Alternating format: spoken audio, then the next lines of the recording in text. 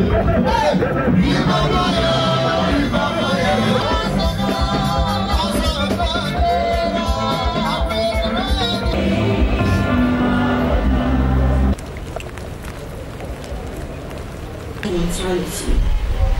that shall be brought to the pass.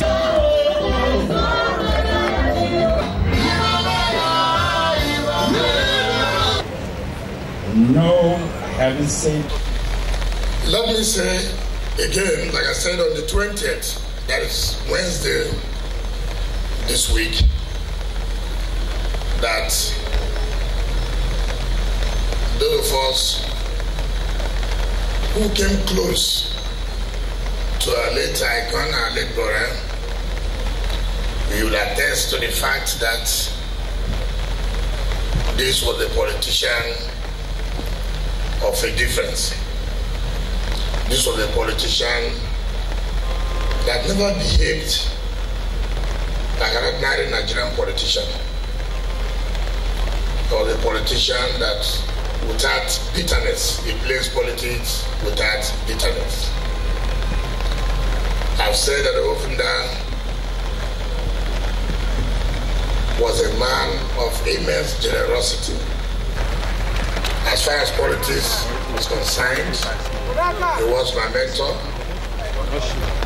He supported me greatly when I was running for chairmanship of Ovunda local government. In fact, he made sure that I became chairman of local government. When I came close to this Nsirim family,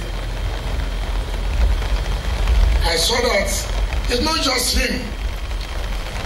It goes around that particular family. And I owe no apologies to people. I benefited immensely, and that is why anything that has to do with the Nsirim family, I will always stand with them. But one thing I want to appeal to all of us here today, let's use this death, particularly the Umume Kingdom, and unite yourself. I use this opportunity to call on all of you. Do one good thing, and wherever Ovunda is, he will be very happy that the Umume Kingdom is united.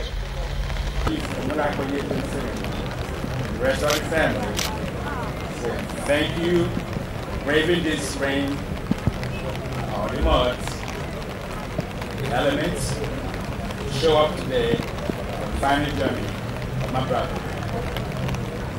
It says that somehow he made a difference in somebody's life.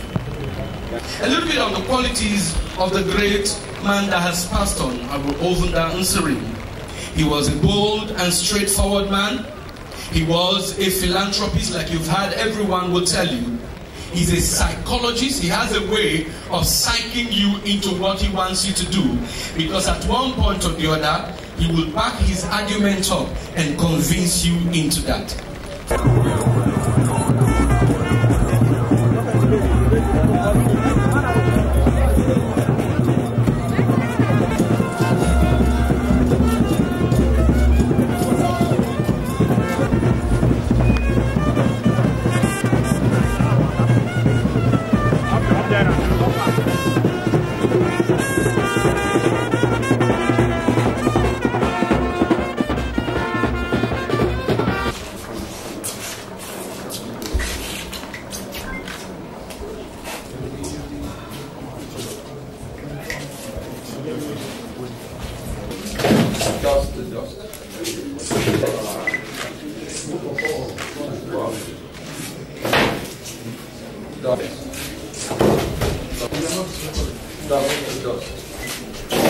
Dust.